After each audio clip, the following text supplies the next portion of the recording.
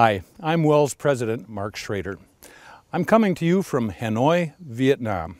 It was 5 years ago that the government of Vietnam invited our synod to build a theological education center to train the pastors of the Hmong Fellowship Church.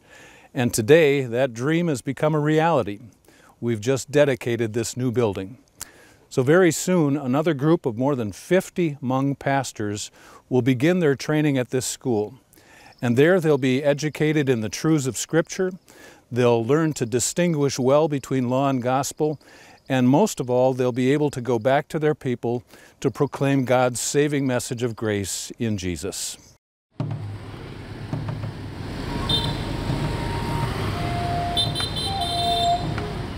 Sung Shung is a pastor in the Hmong Fellowship Church, an independent Christian church body in Vietnam made up of over 350 churches and serving nearly 150,000 members. The teaching I heard before was just teaching the law, how to behave, how to live life. I saw Jesus Christ, but not in a clear picture. Before, this church body was burdened by rules and regulations. They did not know about the gift of grace in Jesus Christ. But after leaders of the Hmong Fellowship Church found and reached out to WELS for theological training, everything changed. At WELS training, I understand that Jesus Christ is the heartbeat of the gospel. I understand salvation is given to me freely.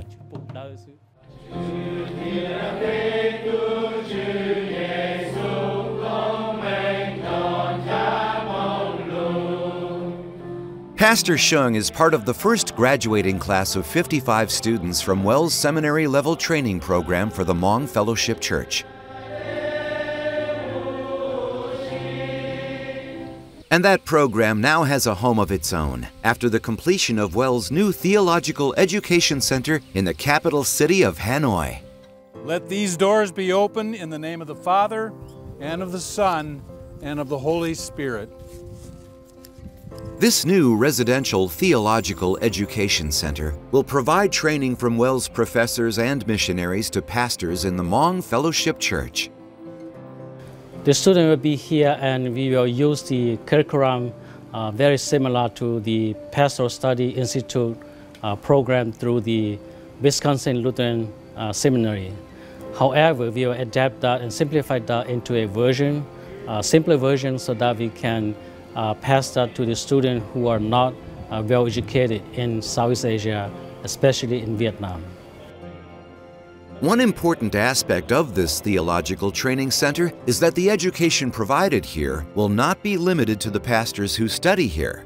The pastors trained in this school will go back to their home congregations and teach these same biblical truths to other pastors in their church body. So, the impact of the training they receive here will be multiplied to hundreds of other pastors.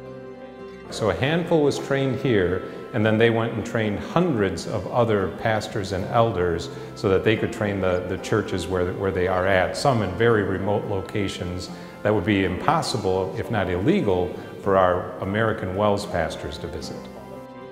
The Hmong students have a love of learning God's Word. The leaders, certainly we've seen that, but with the rural training we saw it in the members too, that they love to learn God's Word, and so they turned out for these programs and encourage it and continue to participate in it. And because of the gospel training that is planned to happen inside this building, more and more people in this part of the world will be able to hear about the grace given freely through Jesus Christ.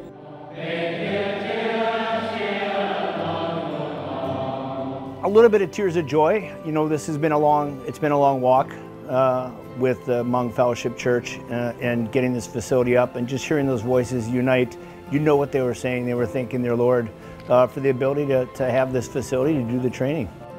Training in the pure law and gospel of God's grace that they can now take back to their villages and share with the nearly 150,000 souls of the Hmong Fellowship Church. I want to thank you for bringing the program to us. It's a gift to us. Since I came to WELS training, it's like something good and strong foundation with deep roots. I want to share this same learning with other people.